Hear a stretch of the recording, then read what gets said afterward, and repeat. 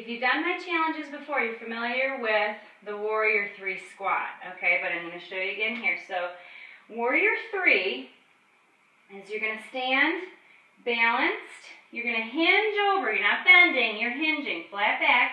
Hinging over with a flexed foot, flat back, and you're going to squat. This is a Warrior 3 squat. You can have your hands out. You don't have to come down as far. Okay? You can point your toe in the back if you want to. Warrior 3 squat. 10 times each side. That is no joke.